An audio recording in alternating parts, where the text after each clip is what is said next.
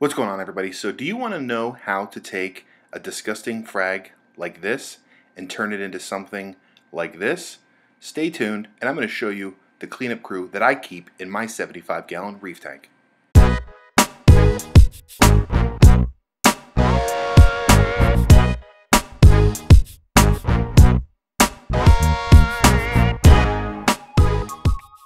Alright, everybody, so first cleanup crew member on my list is the blue leg hermit crabs. These guys, to me, are definitely the most important member to have in a reef tank. So when I'm at the LFS and I'm picking out the blue leg hermits, I try to find the smallest ones possible.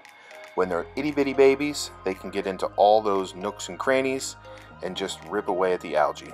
You can see here this little guy is taking care of business. I put these frags at the bottom of the tank, and within one day they just vacuumed off all the hair algae, did what they were supposed to do. So blue leg hermit crabs, in my opinion, is the #1 cleanup crew member that you should have. Now let's take a look at my #2 favorite. #2 is the astraea snail. Astraea snails are about a ½ inch in diameter. These guys are really good at peeling away the algae on your rocks, on your glass, and sometimes on frag plugs that are sitting on your rocks. They're really good if you have a frag rack. They can get to the frag plugs from that way, so they're definitely a good selection to have. I try to keep about 20 to 25 of these guys in my 75-gallon tank. The only bad thing about them is if they fall, they cannot turn themselves and right themselves up, so you got to watch out for that. #3 on my list is the tiger conch. Now, the tiger conch is my preferred method for cleaning the sand bed. This guy just does work all day. He's constantly pushing himself along the sand, turning it around, and he has a really long snout. And when he's moving things around and picking at detritus, once in a while they'll eat a little bit of algae, but they're basically just detritus eaters, and they do a really good job of it. These guys can right themselves up if they fall backwards, so again, the tiger conch is a must-have. #4 on my list is the nassarius snail. Nassarius snails are good for almost everything.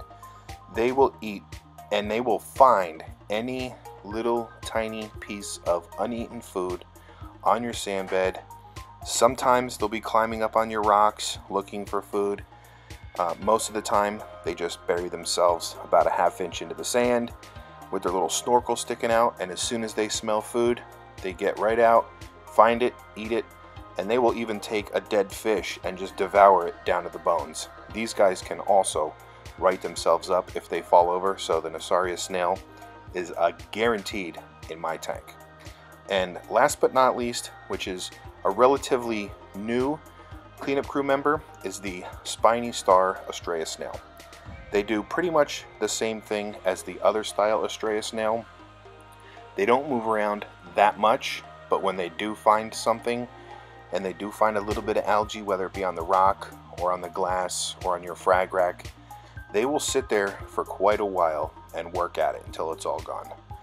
And let's just take a quick break to look at this nice favia. Ooh, I got that from Reef Co the other day. So anyway, yep, the spiny star astraea snail will be a consistent member in my reef tank. So I hope this video was good, and I hope you learned something, and I'll see you guys on the next one.